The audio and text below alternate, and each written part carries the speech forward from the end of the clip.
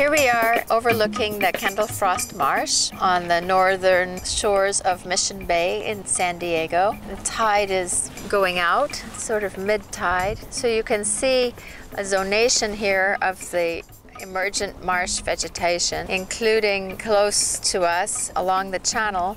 We have cordgrass, and that plant is especially critical for light-footed clapper rail, which make their nests amongst the stalks of the cordgrass. The nests float up and down, protecting the eggs and the young with the tides. We also have the bright green plant, which is probably largely Batis maritima, which is a succulent. The succulent strategy is used a lot by marsh plants. Here we have Sarcopenia subterminalis. Most of the marsh plants are perennials, so they don't give up the space that they've captured, so to speak, in the marsh with each season. Looking towards the open waters of the bay, where there are sailboats and jet skis and motorboats, we can see the birds roosting on those mud flats. Those appear to be a lot of terns. We have two kinds of crabs out here. We have lined shore crab, or Pachygrapsis.